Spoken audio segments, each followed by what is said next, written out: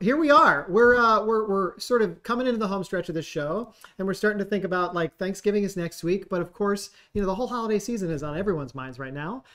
So this year, we want to preview the trendiest gifts for 2020, okay? And for that, we're going to welcome back, of course, our lifestyle correspondent, Andrew Knox. Right, we got to bring him back.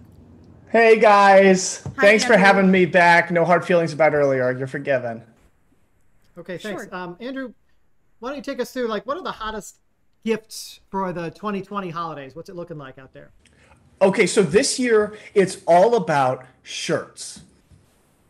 Shirts? Shirts, yeah. So some people, you might know them as blouses or tunics, but most people know them as shirts. Yeah, we know what shirts are. We're both wearing shirts right now. Yeah, and let's keep it that way, Nathan. Okay, so let's get into it. I have 3 amazing shirts to share with you all today and not much time to do it. So Nathan and Natalie, I know you've probably heard me say the word sleeves before. Does that word ring a bell? Yes. Yeah, I know what Okay. a sleeve is. Good. Well, this shirt really has them, and they are long sleeves. In fact, this is called the long sleeved shirt. And I'm talking hands, meet your new friend cuffs, because that is how far these sleeves go on the long sleeve shirt. A way to contextualize it in your head is arm pants. So you have pants for your legs. Well, these are pants for your arms connected to a shirt. Okay, I think it's probably fair to say that everyone watching has a long sleeve shirt, Andrew.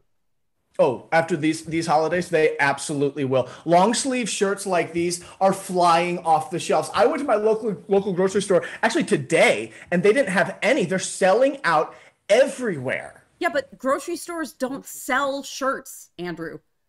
Yeah, well, how can they when they're sold out, Natalie? Right? Just you gotta. So let's move on. This next shirt I have is it's just fun. It is a fun shirt. This is a really fun shirt. It's called a t-shirt. And if you look closely, it is because it is in that same shape of that famous letter T. Now, it does still have 4 holes, one at the top, 2 on the sides, and then the big mouth one that swallows you when you put it on. So it is still technically a shirt. But what do you notice, Nathan and Natalie, about this one that sets it apart? The sleeves are shorter? No, actually, yes, the sleeves are shorter. So this covers just your shoulders. So if you have gross shoulders, the t-shirt will work for you. But if you have gross elbows, like disgusting elbows, Nathan, this is not the shirt you want to go with. What? I don't have gross elbows. Yes, you do. How does he know that? How do you know that?